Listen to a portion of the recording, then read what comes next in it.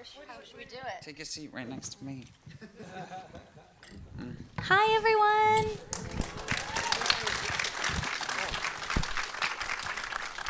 Thank you for coming. I think we should introduce ourselves, huh? Take it away. Hi, I'm Lea Thompson. You may know, thank you. You may know me as the star of Howard the Duck, but I'm also Zoey's mother. My name is Henry Winkler. Thank you.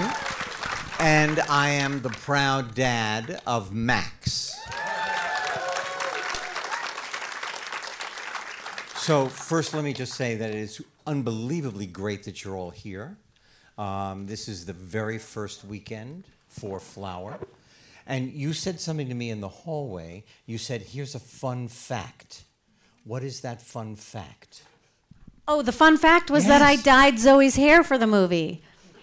It's true. I gave her black roots and green bottoms, and it was very, very subtle, but I was very proud of that work. And Zoey kind of designed it. She asked me to do it, and she trusted me with that character choice. My fun fact is that Max came to us when he was 10 years old. He said, I am going to direct movies. And here we are all together. That's amazing. Can I ask you a question?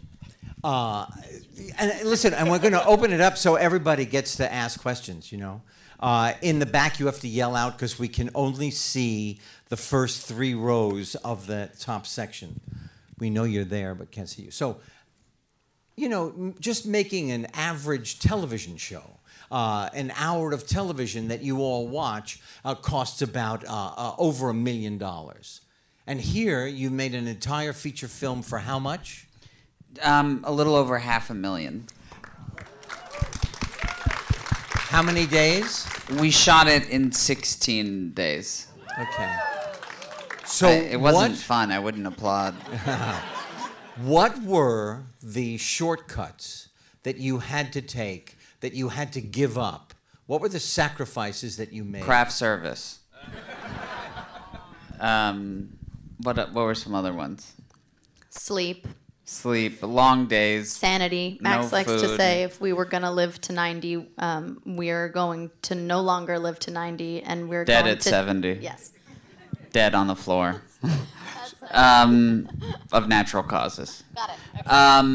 Okay. It was great. I mean, it was really a level of pages per day that even with all the television stuff I've done and been lucky to do, there was no comparison. So in television, you do about 9 pages a day. I've never done 9 pages a day. Never? No.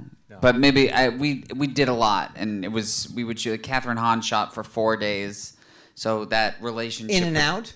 Yes. So that relationship with Zoey and Catherine formed. That wasn't like over months of shooting where they formed that closeness. That was just 2 amazing actors immediately wanting to make the same movie, and understanding what needed to happen right away. But there wasn't like, let's just try to find it and let's keep working on it. Like those were like, 5 big scenes a day. So Zoey would do a scene, and you would, on a normal day, on a normal shoot, that would be like, you'd shoot half of it in a day, and she would do 5 or 6 of them in a day. It was really exhausting. Yeah, but it didn't seem, when we talk about it and sort of cite how many days we actually shot it for, it sounds much more daunting than what it felt like on the day. It never felt, for me, in terms of, once the camera started rolling, it never felt rushed. You were really generous and awesome about making sure that if I was like, I want one more, I never felt like you would say no to that. But I was in terror internally. I'm sure. I have a question. When Zoey gave me the script to read, I just instantly thought it was a great script. I mean, I just put it down and said that was just amazing. How long did you work on the script or to develop it, or how did that come about? The script had come to me with that character fully realized, written by this person, Alex McCauley, who's a brilliant writer, and I'd never seen a script with a female character like that. It felt like those were all the parts reserved for the guys in sort of the great 80s movies that I would always watch, whether it was like the Corey Haim movies or Over the Edge or Ferris Bueller, you know, like there was something about the fact that it was a girl that really excited me, like driving all this plot and not a love interest. And the original script was way funnier probably than this one. It was more of a comedy, and I was more interested in the other aspects of it. And so my writing partner and I talked to the writer, and we all sort of agreed on what the direction was we wanted to go with it.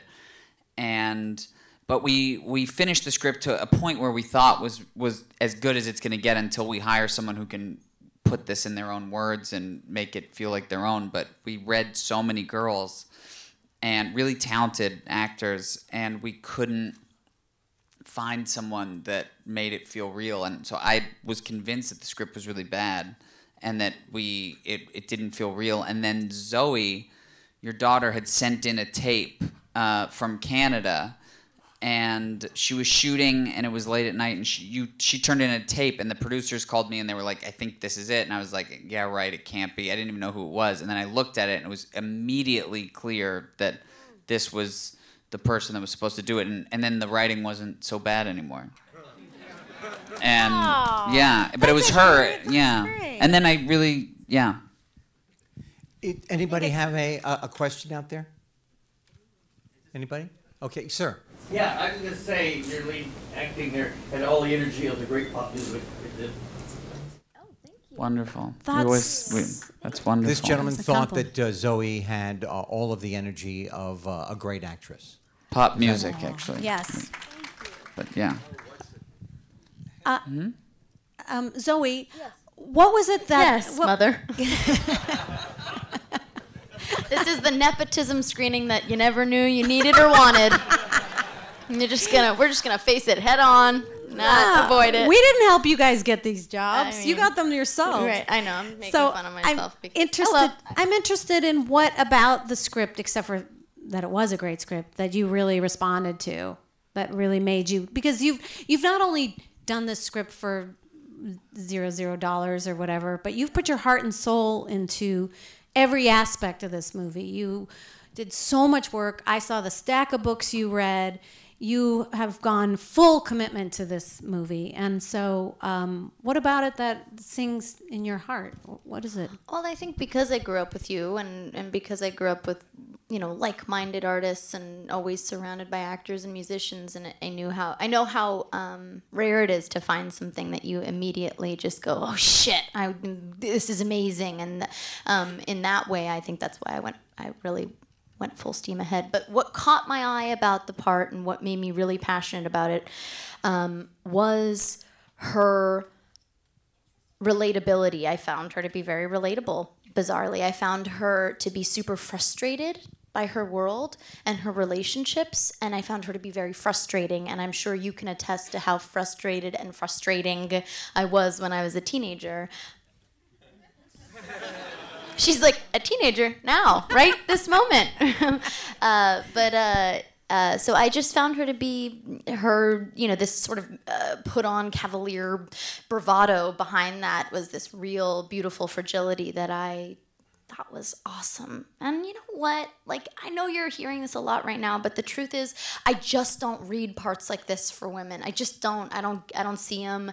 And it was so exciting. It was so exciting to read this part. Mom, stop filming.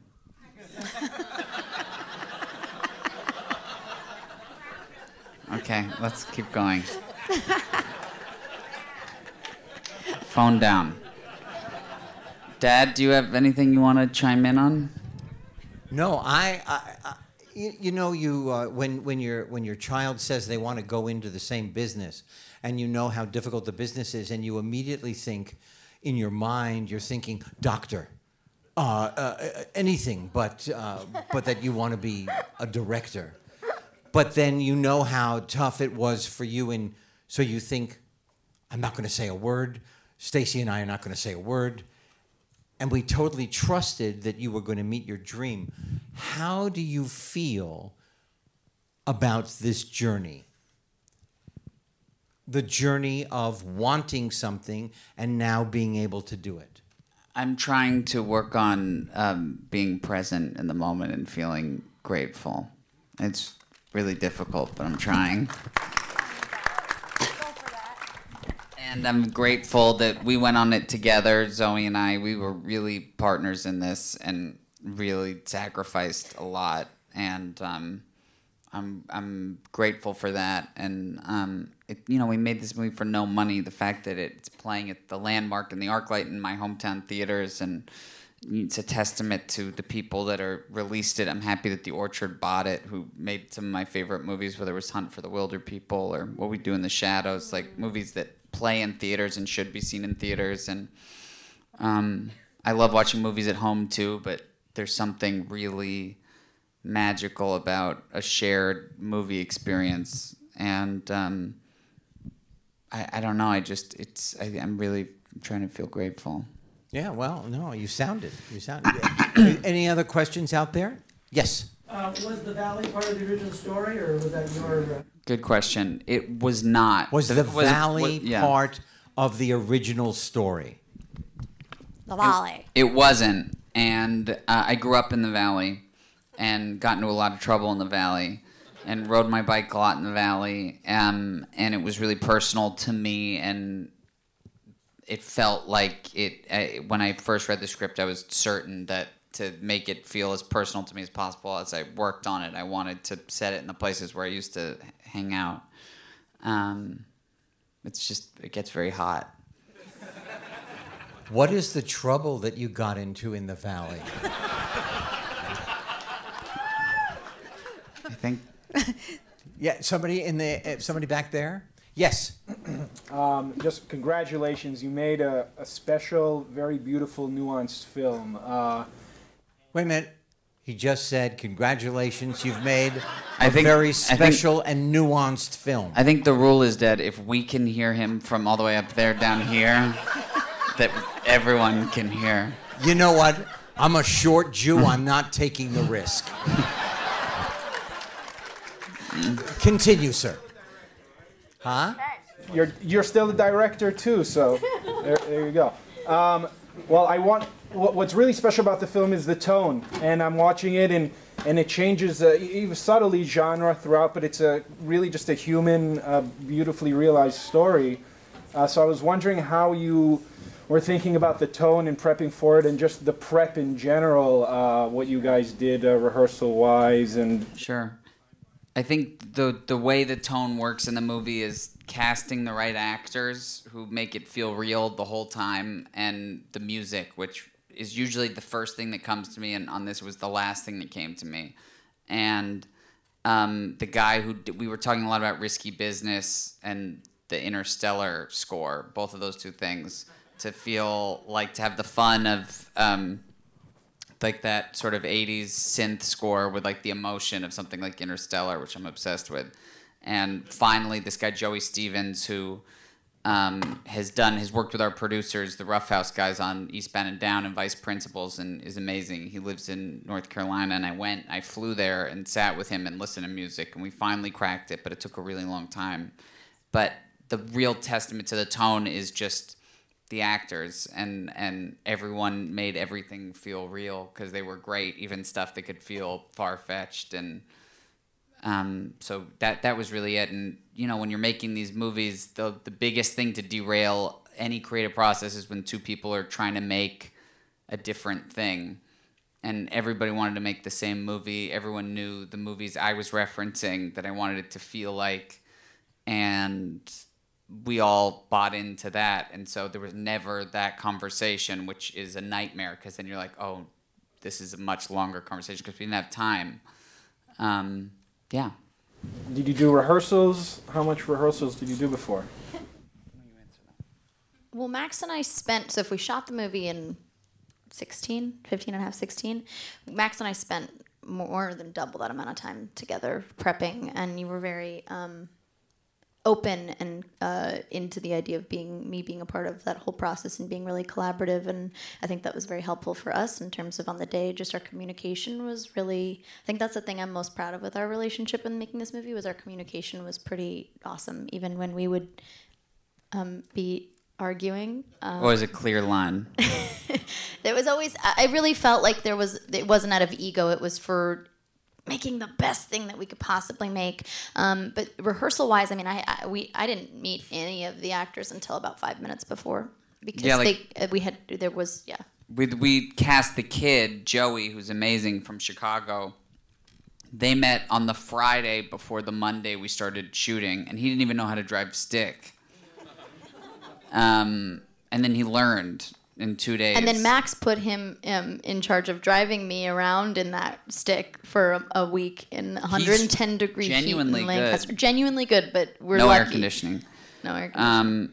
Yeah, we didn't. There wasn't time to rehearse it, but there was a lot of time to talk and read books and watch movies and Sounds so nice and fun when you say it that way.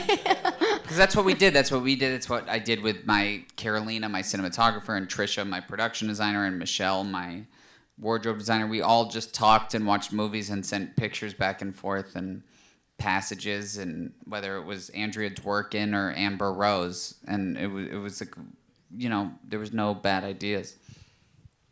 I would just like to say, make a comment.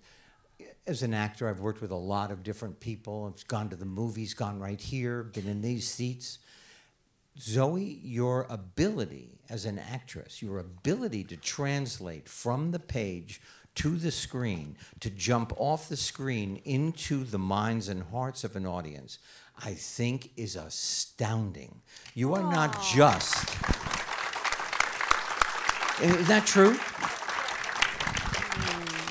And Stacey and I have thought this from the very first time that we saw you, when we saw you in a movie before we saw this movie. I mean, it really needs to be noted. There are lots of people who are called to be a professional actor, and there are a thimbleful who can actually transcend the job. Wow. That was so sweet. Should this guy? Well, actually, Fonz, you kind of stole the show from me. I've seen Zoey in a lot of different films, but she really didn't get a chance to be who she is. And in watching this film and in seeing her on TV interviews, I feel I almost saw the real person, that this role was made for you. And you did a fabulous job. And you're going to go very far in this role. Well, I feel like that's one of the, like, Max, you made such an incredible movie, and it's so nuanced and so complicated, and in the middle of all that... Sorry, I just saw my screenwriting teacher. Wait, is that not Noreen? Noreen, will you stand up, please? She's the first person, I'm sorry to interrupt. You have a dog? She's the first person who taught me how to write a script. We took a picture for Spicer. Spicer's in New York right now. Take a video for Spicer. Noreen, say hi to Matt Spicer on the video. Yeah. Okay, good. We love you. I'm sorry. I can't believe it. You taught me how to write. And you have your dog. Aww. Yeah. What's your dog's name? Digby. Okay. I'm sorry, Leah, go on. That was an insane experience. I really feel emotionally indebted to you, Noreen. I'm really happy to see you. I hope you can give me your notes after. Leah, what were you saying? I was just saying that it's a really beautiful movie, and I love that you, that you did. I've been acting a long time, but the thing is that when you create a safe space with an actor and you let them be collaborative, you end up getting something that's organic and real, and it has a really powerful softness. I mean, I don't know, it's the filters you use too. Like, there's something. It is a love story to the Valley in a lot of ways, and the way that you decided to shoot it. But anyway, congratulations to you for making such a interesting and difficult and beautiful movie. Thank you so much.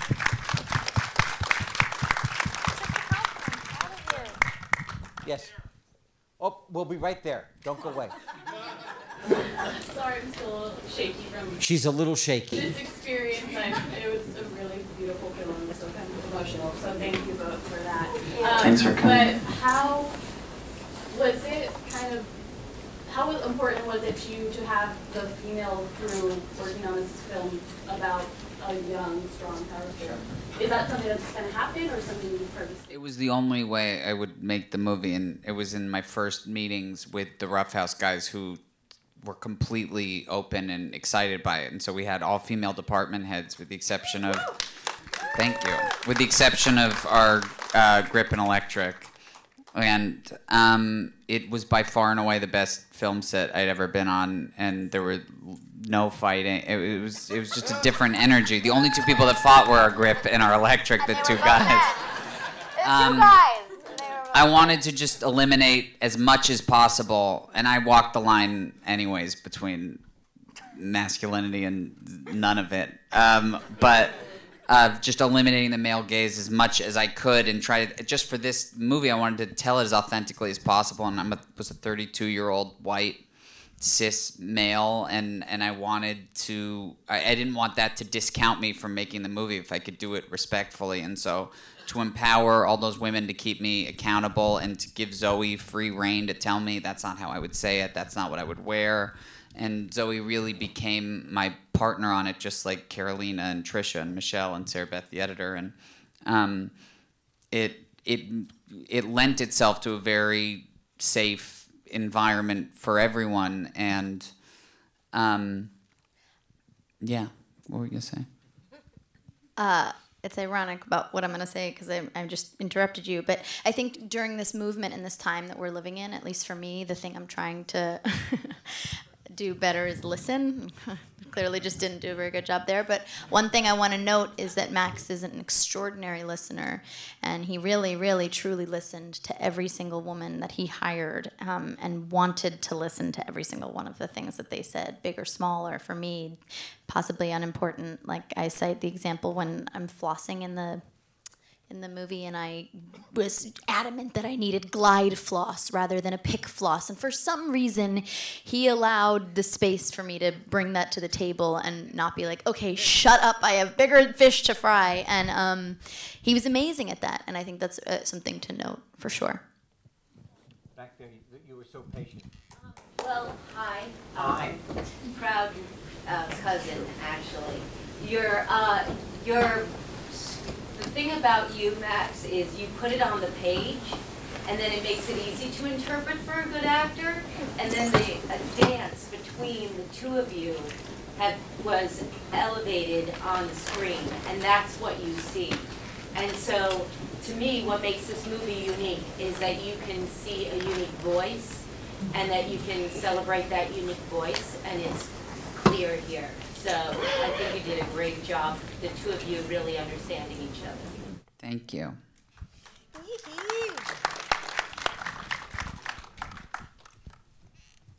I don't. Right there, do you have a question, sir, with the strong hand raise? Yeah. Could you explain, as much as you can, where the script came from and the idea of the character and how it developed? And Absolutely. Dad, I don't think we need to repeat that one out loud. The script was on a thing called the Blacklist, which is where the scripts that people vote for to say are the best unproduced scripts of that year. And those movies don't always get made into, those scripts don't always get into movies, and sometimes when they do, they work, and sometimes when they do, they don't. And it was sent to me by one of the producers on this, who works for Danny McBride, Jody Hill, and David Gordon Green, who are three people I deeply admire and make courageous, I think, movies and television and stuff. And they sent it to me because David Gordon Green has been a really kind supporter of mine.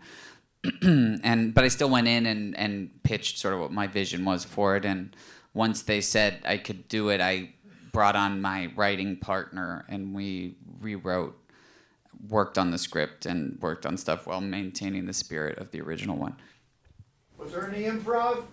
A lot, yeah. I feel like once the script is done, when you have really good performers, whether it's Tim Heidecker or Catherine Hahn or Zoey, and Dylan Galula, and Adam, and you really encourage people to put things in their own words and make it feel as natural and real as possible. I love the two girlfriends. Where Me did too. you? They are so funny. They kill me. Yeah, they're amazing. That's strictly great casting director. Like, I had no idea who they were, and I hired this casting director because he'd worked on Short Term 12, which was a movie I really loved, and I loved. I had seen Dylan and Kimmy Schmidt though. I'd never seen it. Yeah. Do you like that show? I love that show. So, what? It's so. Yes, that's her name. Yes, that's her name. Okay, all right. They are the best Greek chorus ever. Yeah, they're amazing. Yeah. And so much good stuff. Just for whatever reason, I didn't all get to end up in the movie, just to keep it as short and sort of quick as we could. But those guys, they're so talented. What did you come out? You gotta buy the DVD. Sure. What were the books that you saw? Zoe, you want to tell us about the books? She had a stack like this high. She read. Reviving Ophelia was a really cool book to revisit for me. And Go Ask Alice. And there was a book called Sex at Dawn, which sounds like a romance novel, and it's not. What else was there? There was a ton. There's a lot of Andrea Dworkin essays and Kate Millett. Judy Blume books, a lot of those. I mean, really trying to. I think one of the important things we had decided about Erica was that everything she does is not spontaneous. It all comes from a place of, I hate the word manipulation, but there is a sense of manipulation, and everything she does. We talked a lot about consent and a lot about how the things that she does that may be perceived as sexuality were very transactional, and I know that can be a hard thing to kind of grasp when you're watching these shocking things in a movie, but it was all very transactional. She was very disassociated from it, so I wanted to try to do my best to read up on that. And it was always her choice. Everything she did was what she wanted, and even if it was misguided at points, it was very important that it was all about control for her. I think, do we have to go, or are we okay? Is there anyone else? Ryan, we have 2 more questions right here. Yeah. I don't have a question. I just wanted to say that I love the cinematography and the way it's shot. Some scenes are just shot so beautifully, and especially the interactions between the mother and the daughter, the way the camera angles were and stuff, I really That's Carolina Costa. Carolina Costa's a genius. She's the youngest woman. She's the youngest person. I'm not sure if she's the only woman. She might be to win the Ariel Award, which is like a sort of an Academy Award in Mexico. And I feel like immensely close and lucky to have worked with her. Did she operate? She doesn't operate. She likes to fiddle with the lights and stuff like that. So we had a really handsome Lebanese man named Shadi operate. Oh, yeah. Very handsome. He's in the movie. He's in the movie. He's the sponsor. Yeah. And I say, oh, he's hot. That's how low. We didn't have an actor, so Shadi, get in there. So who operated? Carolina must have operated for that. Yeah, Carolina operated for that one shot. So yes, the DP did operate at one point. We literally didn't have money for background actors. So like the Surprised majority. we didn't call you guys in. Yeah. All right, last question. Wait, I think you had one on though. Is there anybody back there? We gotta give shout it. out. These 2 people get to go. Okay, these 2 women. You and then you. Zoe, the script was amazing. It seems like I've seen you in a lot of movies where the script is kind of mediocre, like you're not so much characters. I'm in a play right now where, the script is just not what you want it to be, so how do you do that? It seems like it's something that's very unique to you as actors. I don't think it's unique to me as an actor because yeah. she was saying that she was. They made fun of me. Zoe, repeat the question, please. You repeat the question. This young lady is in a play, and she wants to know the play is not everything that she wanted it to be. And she asked Zoe, how do you take material that is not great and make it come alive? Am I right? But she was talking about other movies. Thank you. you know. She said that Zoey did other movies where the all script we don't wasn't need as to good. talk. Okay, But look. this all one right, was Mom, good. All right, okay.